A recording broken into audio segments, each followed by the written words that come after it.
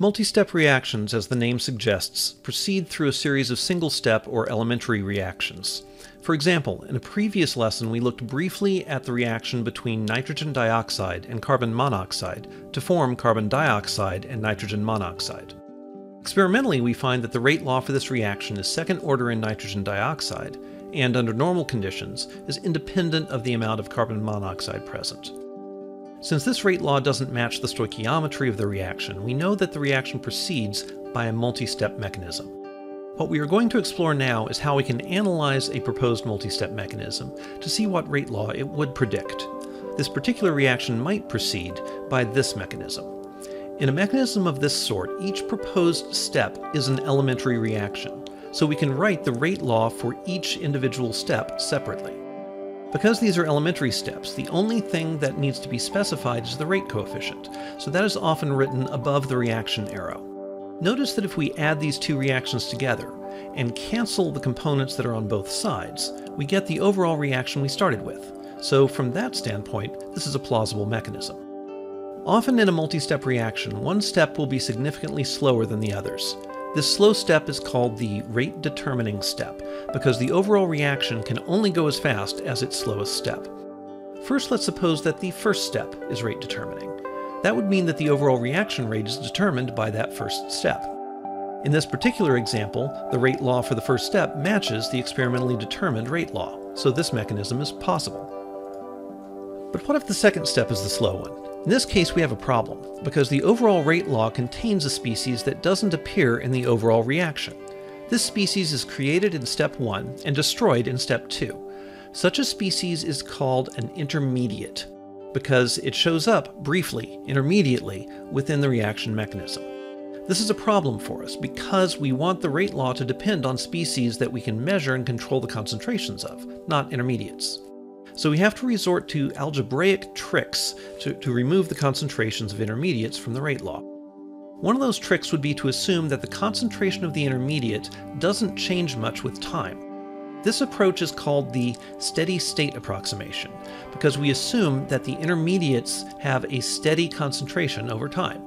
In order for that approximation to be correct, we would need the rate of production of the intermediate to equal the rate of its destruction. And we have expressions for both of those rates. We can then solve the resulting equation for the concentration of the intermediate, which I'm designating SS for steady state, and plug it into the overall rate law. In this case, the resulting overall rate law also matches the empirical rate law. But that will not always be the case, especially when you're dealing with mechanisms of more than two steps. So let's look at another example. Let's look at the reaction of diatomic hydrogen with diatomic iodine to form hydrogen iodide. Thinking about a mechanism, suppose we know that the bond in diatomic iodine is weak, so that the unimolecular dissociation of iodine could plausibly be the first step. These iodine atoms don't have complete octets, and so are rather reactive. So let's propose two different things they can do. First, they could recombine to form diatomic iodine. Notice that this is the reverse of the first step, so we need to think of this as a dynamic equilibrium. And because it is the reverse of the first step, let's label the rate coefficient for this step K sub -1, indicating that it is the reverse of step 1. Second, two iodine atoms could collide with the diatomic hydrogen in a termolecular step to form two hydrogen iodide molecules. Let's write down the individual step rates. And notice that R2 is the step that produces the products, so its rate will be the overall reaction rate. The iodine atoms are an intermediate, so we need to get them out of the rate law. We will follow the same idea as before. The rate of production equals the rate of destruction. We have one step that produces iodine atoms. We have to remember to multiply this rate by 2, since each time the reaction happens, it produces 2 iodine atoms. We have 2 destruction steps, so the total rate of destruction is going to be the sum of those 2 individual rates. These also need to be multiplied by 2 because each of those reactions use up 2 iodine atoms. Now we solve the resulting equation for the steady state concentration of the intermediate. I'm going to leave it squared since the equation I'm going to plug it into also has it squared.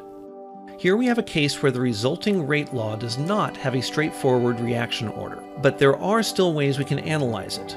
Let me clean up the workspace a bit to make room. Notice that there are 2 limiting cases for the denominator. First, suppose that the concentration of diatomic hydrogen is small, making the second term much smaller than the first term. In this case, we can drop the second term from the denominator, and the rate law becomes first order in each of diatomic hydrogen and diatomic iodine, becoming second order overall. Notice that in this case, the rate law is identical to what we would have predicted if the overall reaction were a single step, illustrating how the matching of the rate law to the stoichiometry does not prove that a reaction is elementary. A second case would be where the concentration of diatomic hydrogen is very large, making the second term in the denominator larger than the first term. In this case, we drop the first term in the denominator, and both K2 and the hydrogen concentration cancels, leaving us with an overall reaction whose overall rate law looks like the rate of just the first step in the mechanism. Think about that from the perspective of rate-determining steps. If the concentration of hydrogen is extremely high, then the reaction of iodine atoms with diatomic hydrogen is so fast that the iodine atoms don't have time to find each other to recombine into diatomic iodine, and therefore step 1 is rate determining. The steady-state approximation is not the only approximation one could make. Another approximation that is frequently used is pre-equilibrium. To illustrate this method, let's look at the decomposition of nitrile chloride into nitrogen dioxide and diatomic chlorine. In this case, the mechanism is known to be this. Notice that both of the first steps are equilibria, written in a condensed notation, and that both of the reactants in the last step are intermediates.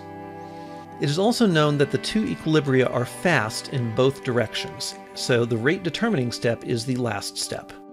Let's see what we can do with this situation. The first step is to write the rates of each individual step. In this case, there are 5 of them. Now, since we know that the initial equilibria are fast, then we can set their forward and reverse rates as equal to each other. This is known as the pre-equilibrium approximation. A little bit of algebra later, and we can solve for our rate determining step. Plugging in and canceling, we find the overall rate law. Notice that in this case, we do have well-defined reaction orders, and that one of them is negative. The presence of a negative reaction order in this case is a result of there being equilibria involved in the mechanism. As more nitrogen dioxide is produced, the faster the reverse of reaction 2 is, slowing down the overall reaction rate.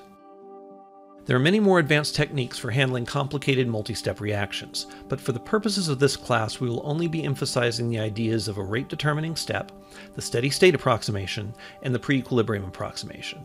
You will in general not be expected to know when each of these approximations is the most appropriate, but instead you'll be applying these approximations when you are asked to. It is important to recognize, however, that even if you can show that a particular mechanism produces the same rate law as what was determined experimentally for a reaction under study, that does not prove the mechanism is correct. A proposed mechanism can be eliminated from consideration by finding that its rate law does not match experiment, but further information would be necessary to demonstrate that a mechanism is correct. This is because multiple contradictory mechanisms can produce the same rate law. Further information to support a specific mechanism may involve measurement of the reaction intermediates, for example, or isolation of individual steps of the mechanism to investigate separately.